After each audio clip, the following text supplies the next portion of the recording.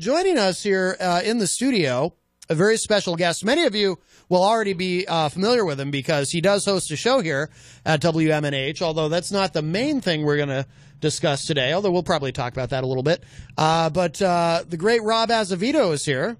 Hello. Is it weird being on the couch? No, actually, I like being on the couch. It's nice to be the person being interviewed every once in a while. I get to sit back. And I'm going to hold up the book here for people watching on Facebook so you can see it. So this is Rob's book. I read this last night, most of it last night, and I finished it this morning. Notes from the Last Breath Farm, A Music Junkie's Quest to Be Heard. So here it is. And I really love the book, Rob. Thank you.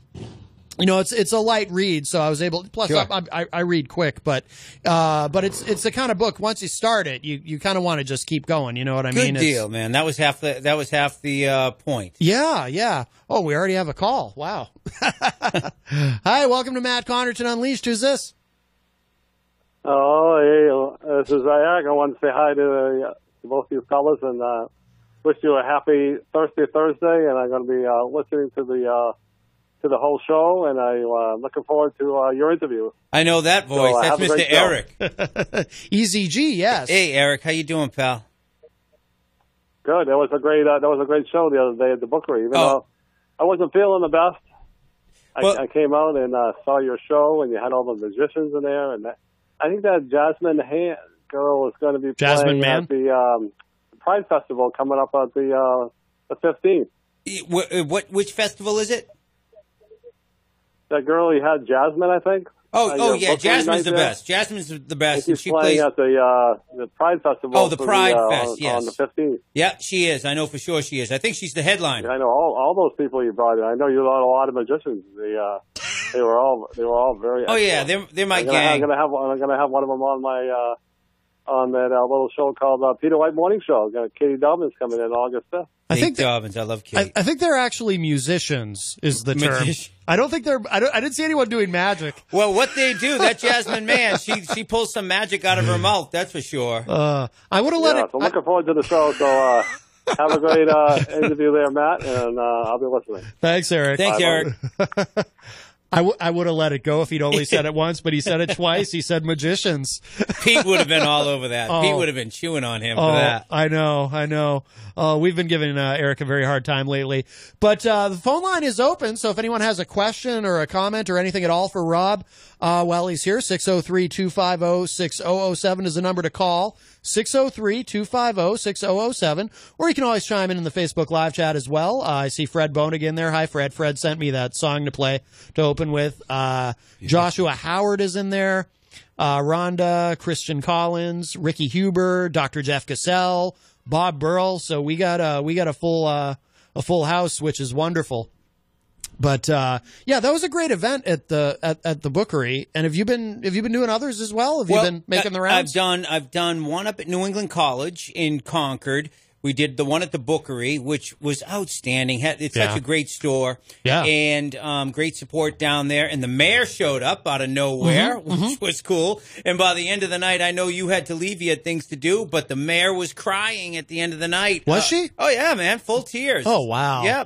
I loved it. Oh, wow. So mission accomplished. And then tomorrow night, I'll be doing another reading down in Exeter at the Word Barn at 7 o'clock with two other poets. So that's a pretty big thing. Yeah, the Word Barn's some real heavy hitters head down there. So I was very thankful to be asked to go down there. Yeah, no, that's fantastic.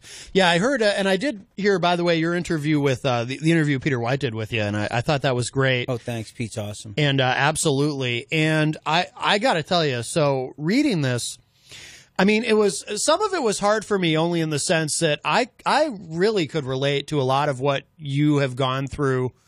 The stuff about, you're talking about your childhood a lot in this, and I myself, like growing up, I was very much an introvert, and I was just terrified of everybody. Okay. And I could really kind of relate to a lot of that insecurity and that feeling of not fitting in. And yeah. Well, I did my best to fit in. I think I ran the middle ground.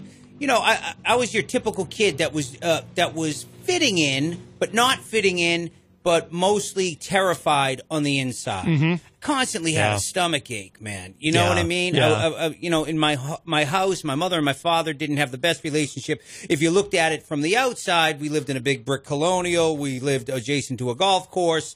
Father did well, but the inside of the house was could be an inferno of emotion in there. Yeah. So you kind of just had to duck and cover and kind of hopscotch around whether my mom was in a good mood, whether my father was ready to, blast off with holy hell. Yeah. And you talk in here about what your mom used to say to you. Yeah.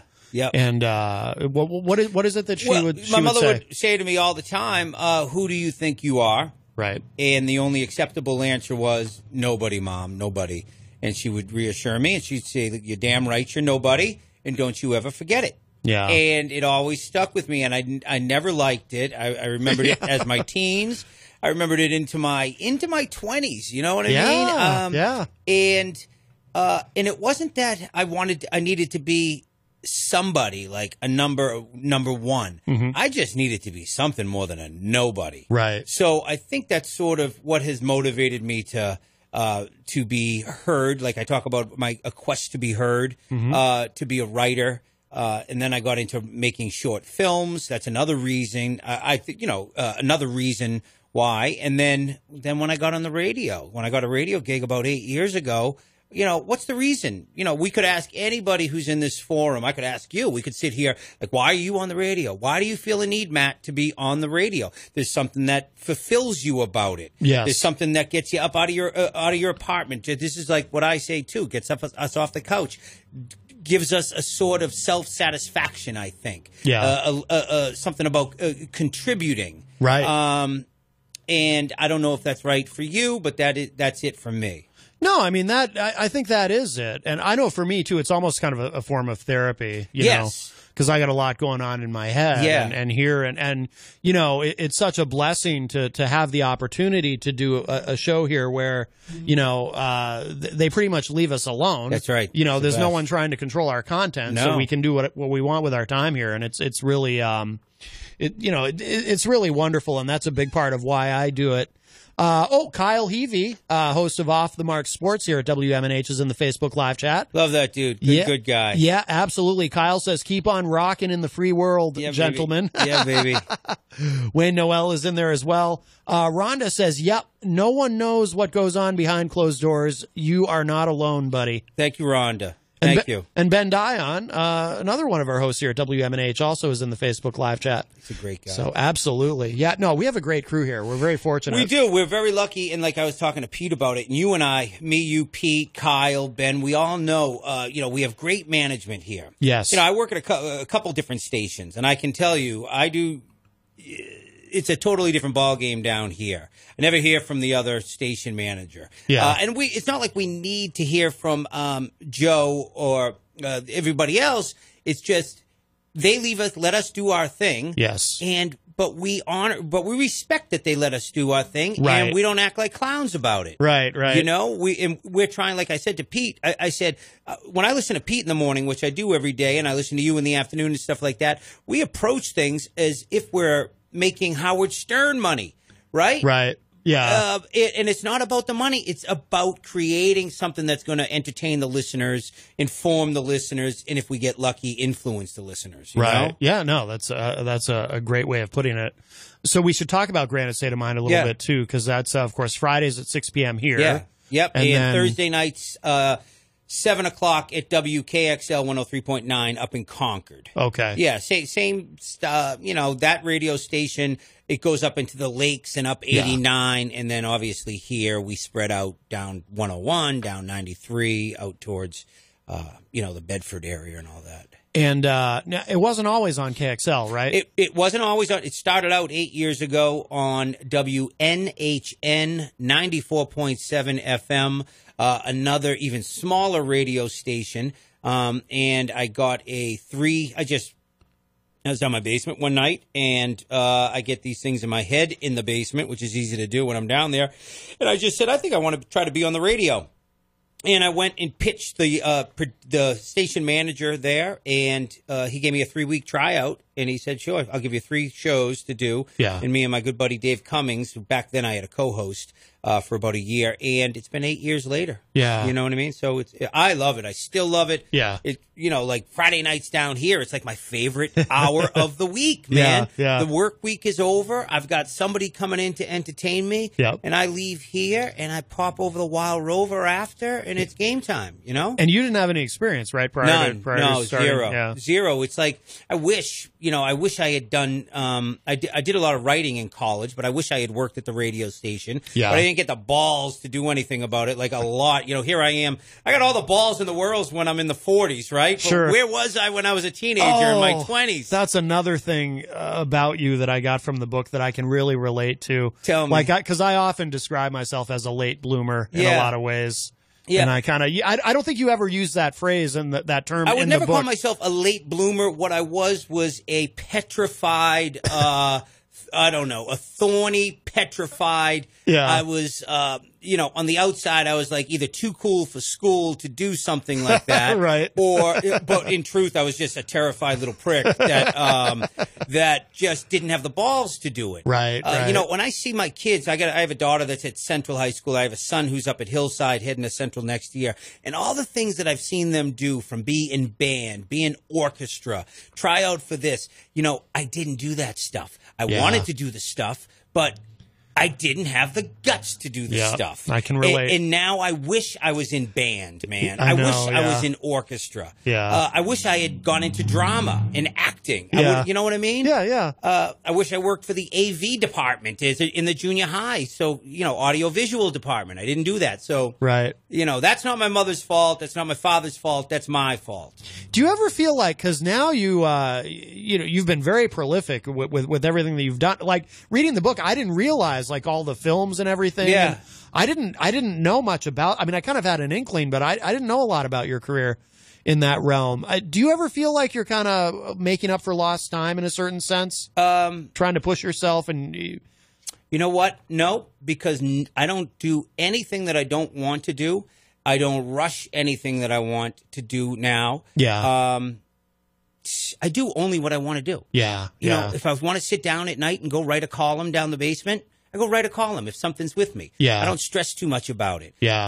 If an idea comes to me to make a short film, whether it's a documentary, a rockumentary, or just a short film, then I go down the basement and write it. After I write it, then I'll start thinking about, all right, how am I going to make this a movie? Yeah. Where am I going to get the $2,000 to make this a movie? Where am I going to find the guy to shoot it and edit it? Because I don't know how to do any of that. Yeah. Nope. I'm at the pace that I want to be at. I'm doing it. And the book was sort of like the final thing that I needed to check that off. Since I started writing in college, I always wanted to walk into a bookstore and see on the binder, Azevedo. Oh, I don't even know what whatever the title was going to be. Right. And I never in a million years did I think it was going to happen until it did happen. Yeah. That's pretty cool. Yeah. That's awesome. Yeah. Good for you. And that's the best way to create, right? To create because you want to. Yeah. Not because you have to. Yeah. Not because you have to meet a deadline or do something that someone's hired you to do that maybe you're not that into. Yeah.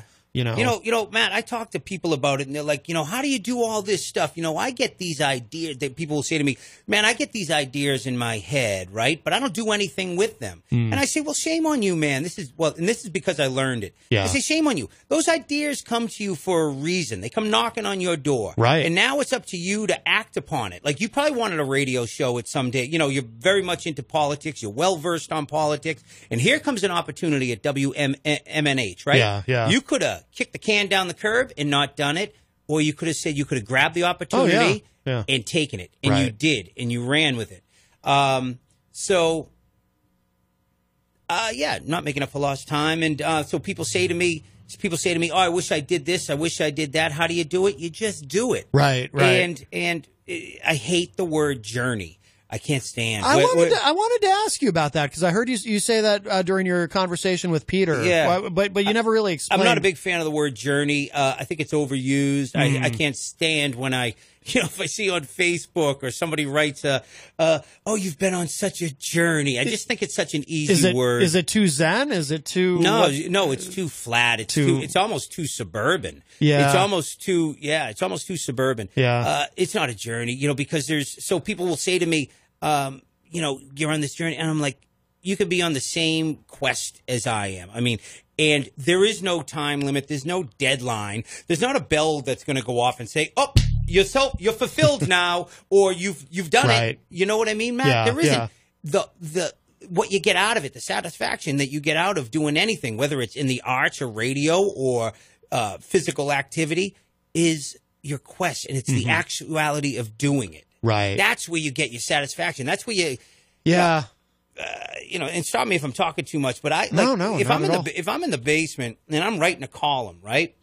I love to take a shower after, because all I'm doing, I get such satisfaction. I get to go upstairs and I'll be like, all right, I'll edit this tomorrow morning, and then I sit in the shower and I feel good. Yeah. I feel fulfilled. I feel like I accomplished something. That's awesome. Yeah. Did you shower a lot after the column that you wrote in college? Spanking it. People will have to read the book to know exactly what. Well, yeah, no, you can. I don't know how much you want to say about it, but it was a tongue in cheek. Back in the early '90s, before there was websites like Barstool.com. Where all I was writing that sort of column. Yeah. I would have fit in right in with the Barstools. You know what I mean? And a lot of it that I wrote, whether it was about sex or whether it was about masturbation or, drug use and stuff like that, I cringed when I went back and read the articles when I was researching and writing for the book. I cringed at what I wrote. It was a very popular column, popular to the point where, there was an edit. People couldn't stand it. Adults couldn't stand it. Students loved it. The president of the college had me in and he said, you got to stop doing this. And I was just like, really not in the mood to hear it. And it's I got the legal right to do it. And I'm thinking, God, later I say I'm such an a-hole. And then an editor up in Lincoln ran portions of it trying to, chastise me. Yes. What happened to her, man? She lost so much business. The people went crazy. How dare you reprint this stuff? Right. So I did. It was called Spanking It. And so you figure it out. And there's a great story in there about some guys at the college who were upset with you. Oh yeah, man. Football players would. I was in the weight gym, and I used to bust. I used to go after the people who I would think could take the busting. Right. I wouldn't go after. I wouldn't go after the little man. I would go after the big man. Exactly. And I always knew, it would cost me a beating here and there, or. Something like that. So these guys, they were like, did you read what this kid wrote about us? And I'm sitting there and I'm like lifting and I'm like, I was the one who wrote that about you. And sure enough, they found out it was me, but they didn't do anything. Yeah. But anyways. Well, which we're happy about. Kyle says in the Facebook live chat, we just need Peter to join the Facebook view to be all together for the first time in a while. Oh, that's true. Yeah, if Peter were in here, we'd have all the hosts on here at once. Oh, hello to Rocky Huber, who says very inspiring. And hello to Frank Potato. Frank and I used to be in a band together many years ago, so very cool. Are you already writing something new? Because I also remember in your conversation with Peter, you were saying you were already looking for the next book. I know. My publisher, George Gears up in Concord, Plaid Swede Publishing, right after, because I finished writing the book about 9 months ago. Yeah. And I'm always looking for a project. So, like, within 2 weeks after we had coffee and he wanted to talk about sales and stuff like that, and I have a number I have to hit, which is good. And I said, all right, I'm ready to go again. I said, I want to send you a little treatment of what, I want to write next. I want to call it Notes from the Last Breath Farm, Volume 2, Queen City Blues. And I want it all about Manchester. Yeah. And he's like, he just looked at me. He's like, are you serious? And he's like, you're not much for living in the moment.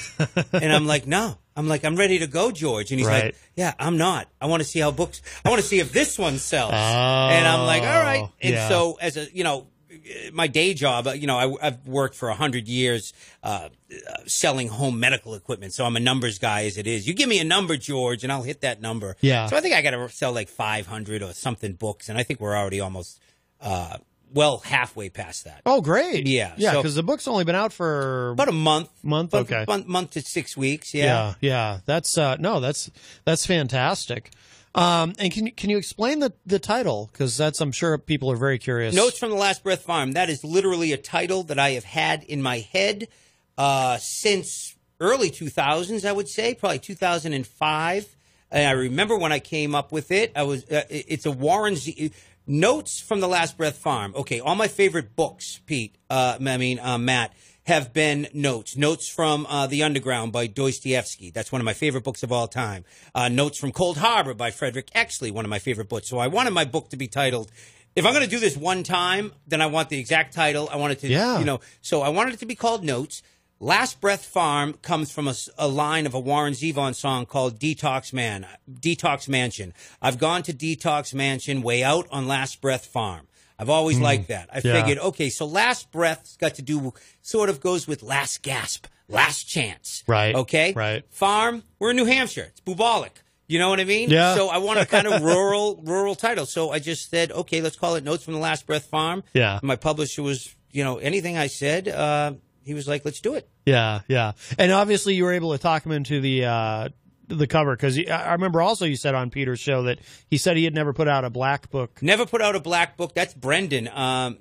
Oh yeah, Brendan is phenomenal with graphics. Yeah, he did all the logos for the shows here, and yeah, Brendan's amazing. Yeah, and the publisher was like, so I should I'll hold it up again so people watching can see the cover. You. Yeah, thank you. I don't know how closely they can see it, but although I did post a picture of it earlier too. Yeah, thank you very much on the Facebook page. I wanted it to be black. One of my favorite books is by the French writer Celine, and I've read his book. I think it's a Long Day's Journey into Night, or that might have been.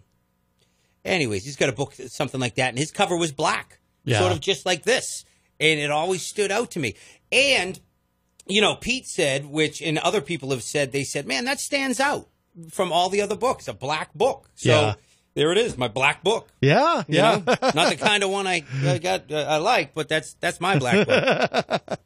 So there's a lot of great stories in here. There's one, there was one that really bothered me that this happened to you. And it just, I bring this one up because it relates to something. I talk on the show a lot about the war on drugs. And there's a story in there about what happened to you in Nova Scotia. In Nova Scotia that for me was upsetting on multiple levels. I mean, partly because I feel badly that you went through that on a personal level. And also, too, more broadly, I feel badly that anybody has to go through that. That was rough. Rough. Well, my wife, our very first day of our honeymoon, we decide to head up to Nova Scotia, go to Portland, Maine, and take the boat over to Nova Scotia, and then just tool around Nova Scotia for our honeymoon, just drive around.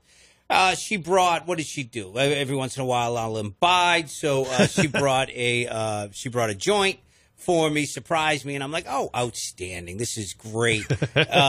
So the night before, I think I ripped into it a little bit on the boat, and then I tucked it away, and we're getting off the boat in Yarmouth, Nova Scotia, and we see the Border Patrol going to cars, left, but they pointed to me, and they went right. And they pointed me right over to a building, just randomly. Yeah. Just me and my wife. And then we get there, and they're like, we're gonna go through your car, random search. And they found some stems, they found some seeds in there. So they're like, okay, this is what we're doing. They take us both in the office, a couple female border patrols, take my wife, strip her naked, if you believe that. Now, me, I didn't care about getting naked. You know what I mean? Yeah. It wasn't the first time I'd been arrested either. So I felt horribly that she's in that situation. Okay. Yeah. Ultimately, they let us go. Yeah. But we both got strip searched. And she's a pretty mellow lady, without having to imbibe, believe it or not. And I'm like shaking. I leave and I'm shaking all the way to around the coast, heading to our hotel. And I'm like, she falls fast asleep. But yeah, we got strip searched the whole car, stripped. But they never found the rest of that joint, man. Right, the joint was down in a corner pocket of something, and I see them reaching in there, and I'm like, good Lord, man, what are they going to do? It's Friday. It's flipping Friday. If they dare lock us up for this, we're going to be there Friday, Saturday, Sunday, and then I'm not going to, then Mondays, maybe you go to a court for a joint. I don't know how it works in Canada. Yeah.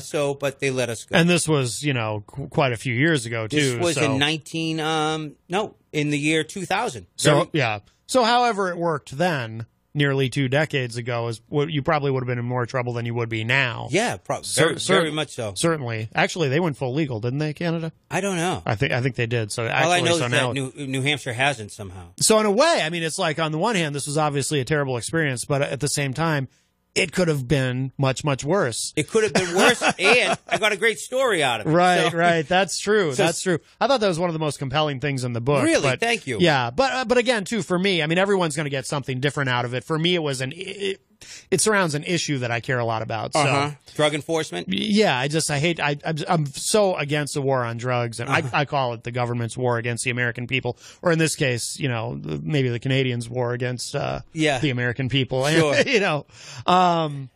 But the other thing too I wanted to mention is because you talk a lot about Hunter S. Thompson, and I'm not as familiar with him as it sounds like Peter is. But I just, do you remember the show? This is one of those odd memories. No one remembers this except me, but maybe you'll remember it. Do you remember the show Friday Night Videos? No. You don't? Okay. On MTV? No, it was on NBC.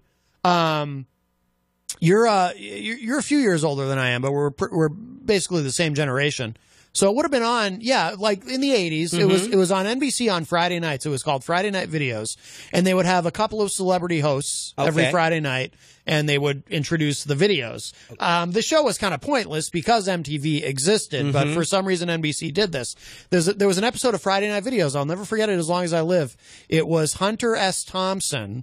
Really? And Keith Richards. Oh, yeah. I know that interview. You do? Oh, I know the interview. Yeah. I think it was from Friday Night Videos. And it's just so funny because I just remember as a kid watching it, and it kind of seemed like they were in on the joke. Because clearly the joke was, it was very difficult to understand either one of them. Oh, that's no joke. Okay, so I know the video. You do? Okay. I don't think there's a piece of footage of Hunter Thompson that I haven't seen. Oh, okay. Number one. So I know that Keith went out to Woody Creek, Owl Farm, in Colorado. And it was like, the meeting of the two mad scientists. One guy's a writer, both, heavy alcoholics, both big into drug use. Right. No, neither one of them could talk. And Hunter Thompson, he was even worse. He was just mumbled through the whole thing. And maybe it was just funny to me because I was a kid. I remember watching it and thinking it was funny because I couldn't understand what either of them were saying, but they understood each other. Yeah. They clearly understood each other, even though I couldn't. So it was just very, very funny to me. Oh, yeah. Well, that's like if you could get back in the day, if you could get Hunter Thompson and Keith Richards in the same room, that's a party. Yeah. You know what I mean? That is a party. Absolutely. But I got big into Hunter Thompson when I worked at the school newspaper in Plymouth. I went to Plymouth State. Yep. And I was made, a de facto editor of the arts and entertainment section. So I would get these books sent to me. It was great. So one day I pick up a book. I used to have to write these little reviews, and it's this book of interviews with a woman doing a book. Ex-girlfriend of Hunter Thompson's did a book on him. Oh, wow. He was still alive. And I was like, I don't know. I was captivated by it. And then I read Fear and Loathing in Las Vegas, and I was like, my God, I didn't even know people were allowed to write like this. Yeah. And so that's pretty much when I really got into writing. Oh, wow. Okay. Rocky Huber says, LOL, he looks like the usual suspect in Canada. Jenny says, what was the hardest part to write? I would say the very first lines, because once I wrote those lines, who do you think you are? Nobody, Mom. Nobody. You're damn right you're nobody, and don't you ever forget it. I knew once I wrote those that the book had started, and I knew I was in cruise control after that. Yeah. Because I had it. I just knew that was a great opening. Mm-hmm. I had my hook. But then you have to write about your mom the way I did, and it was hard. It was. I had to be honest. I had to be honest with the reader. I had to be honest with myself. Yeah. You know, I don't want to give. My mother had some very tough traits. She was a fiery, hardcore Irish woman who could flip on a dime. She could be loving one minute and then just, you know, tear me down to shreds the next minute. So I was always on eggshells around her. And I had to be honest, and I had to write about it. I have a big family, and I had to think about what the ramifications would be. Them reading that stuff about my mother, and my mother died last July. And I don't want to say, I'm glad the book came out when she had passed. Well, that's what I was wondering. Could you have written that if she were still alive? I would have. You would have. I would have. Yeah, we would have had a sit down chat, and I probably would have broke her heart. But in the book, if you read the book, you got to keep reading. Yeah, because in the beginning, she kicked my ass as a kid. But like Louis, the cab driver, he just called me and him. He periodically calls me. If you know Louis Applebaum. Applebaum. So he just called me around 3:30 just to shoot the breeze, and he was like, "Your mother loved you. If she think about Robbie. If she didn't say that stuff to you, where would you have been?" And you're right. You're right. Maybe I wouldn't have been motivated to do some of the things that I do. Right. So that was the stuff about my mom was very, very hard. Yeah. And, but, you know, it is what it is. You know what I mean? Yeah. The writing game is, you know, it's easy if you can just make it up or you just do the real fluff stuff. I don't know. You know, I could have painted a much softer picture, but I painted the picture that was real. No, but to be fair, you do. I mean, you explain how you kind of never knew, like when you woke up in the morning, what it was going to be with your mom and whatnot. But then you also say, though, but she was a great mom. I think the line you use is you said, "Don't let me sell it any other way." Don't let me sell it any other way. She was a great mom. Yeah, and I can be a bit of a prick myself. You know what I mean? It's. My mother fed me. She bred me. Yep. I never went without clothing, without 3 meals a day, without haircuts, all of that stuff. You know, for her to be as tough as she was verbally, she must have had her own host of problems that I was too young to understand. Right. You know, she's a mother there. She was in her 30s. I know 30s aren't easy on any mother. Yeah. She had 3 other kids. Her and my father didn't have a very loving relationship. So, I was getting some shrapnel. And I later learned, I figured out when I was older that, those shots that she was, welcome to Manchester. Yeah. Those shots that she was taking at me probably weren't even intended for me. They were probably intended for my father, but she didn't either have the guts to say it to him. And as a parent now, I have my own kids, and sometimes when I'm ripping into my own kids, right? Sometimes when I'm ripping into my own kids, I sometimes wonder, am I yelling to them about what they did, or am I yelling about something else? Yeah. You know what I mean? Yeah. Am I misdirecting it, and I'm just using them as a punching bag for something else? Because well, some of that's human nature, right? I mean, people do that anyway, even outside of parenting. Just in any kind of relationship, people will take things out on other people. I think bosses do that. Yeah. I think bosses do that. Everyone does it. I mean, it doesn't make it okay, but it's something we all do, and we're all guilty of to some extent. So, and your dad's kind of a tragic figure in the book. Yeah, my dad. You would have never known it. He was a furniture guy, delivered furniture for Jordan Marsh downtown Boston. And then he said when he was downtown Boston, all he would do is unloading furniture. And he would see these guys in briefcases and suits, and he'd be like, I got to do that. That's what I want to dress like for work. Took an insurance test, studied his butt off, became a very successful financial planner in downtown Melrose. Had an office up there. And him and my mother ended up getting divorced. He got cleaned out. But up until like the last month and a half of his death, when he died of cancer very quickly. When my brother and my 2 sisters, we went to find out, okay, what's he got? He was $45,000 in credit card debt, and he didn't have a penny to his name. Yeah. This was a guy that was probably pulling 6 figures for 20 years. Yeah. And you just never know. But he had too much pride. to let us on. He put a little bit of money away as an inheritance and stuff like that. But we had no idea that he was plumb broke at 70 years old. Yeah. And it broke my heart, man. Yeah. I still haven't touched his inheritance money. I have it still. He's been dead for maybe 10 years, and I still have that $15,000 sitting in an account somewhere. Yeah. I don't know why. I just haven't touched it. Well, you said in the book too, like you still have his number in your phone. His number's right on my cell phone. Yeah. Yeah, I still can't delete that. And me and my father he was a tough guy too. He was a hothead too. But for some reason, me and him got along pretty well. Yeah. I understood. I understood him. I understand. I think he had a tough childhood. Yeah. He had a tough mother.